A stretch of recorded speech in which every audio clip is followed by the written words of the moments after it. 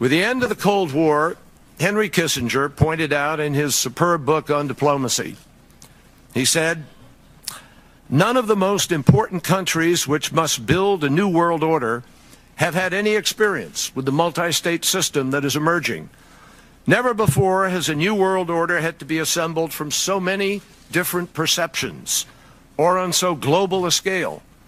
Nor has any previous order had to combine the attributes of the historic balance of power system with global democratic opinion and the exploding technology of the contemporary period."